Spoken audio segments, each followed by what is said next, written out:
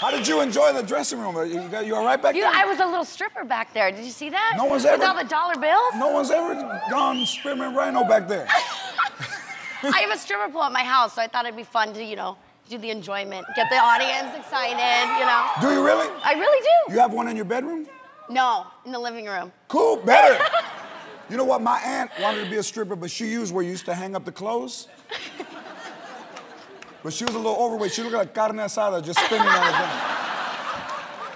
All the sci-fi, like Comic-Con, you go to Comic-Con now, you're gonna be big. Because this is like the show for them, right? Yeah. Nerds are... I've done a bunch of the conventions already. Not Comic-Con, I guess that's the biggest one, yeah. and that's out of control, but... What do nerds say to you when they see you? Well, this one guy, and I say this like a lot, and I'm sure he's hating me for this, but we were at a convention, and he came up to me and he goes, I heard you're a black belt in Taekwondo. And I said, oh, actually I am, so glad you read that in my bio. And he goes, I had this idea that you and my good friend Buffy the Vampire Slayer, that's his good friend. I said, okay, yeah.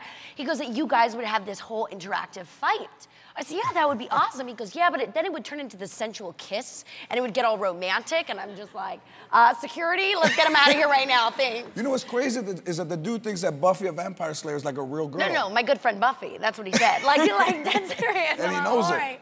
So you shot in Vancouver, did you like Vancouver? I'm in love with Vancouver. It's great, I didn't want to leave. Yes. We just wrapped last week, and I want to go back already. It's and what are your plans for the time off? Well, my obsession is Pee Wee Herman, so I'm hoping to see the Pee Wee Herman show. So. Your obsession is Pee Wee Herman? No, my dog's name is Pee Wee. I have all the dolls, everything.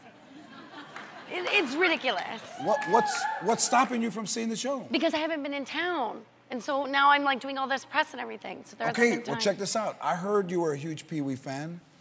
I got you tickets and a meet and greet with Pee Wee Herman, yes. Friday night at Club Nokia. Hey. You're gonna meet him and then go to the show. This is better than Laker tickets. This is for you. Better than Laker tickets. Better than the Lakers. Watch Caprica on Friday nights at 9 o'clock on the Sci-Fi Channel. Alessandra Torresani.